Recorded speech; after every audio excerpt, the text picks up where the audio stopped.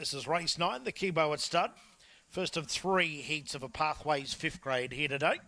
Final to be run here as part of the program on Sunday.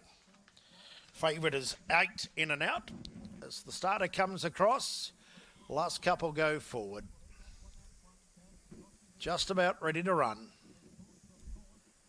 There is the light. Racing now, in and out began fast, straight to the lead, the favourite.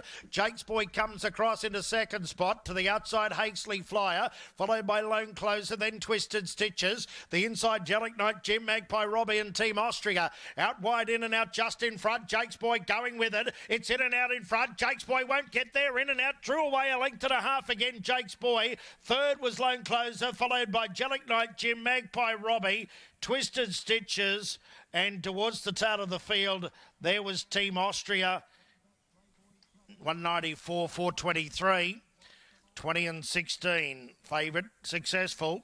Number 8, in and out. There is the light. Racing now, in and out began fast, straight to the lead, the favourite.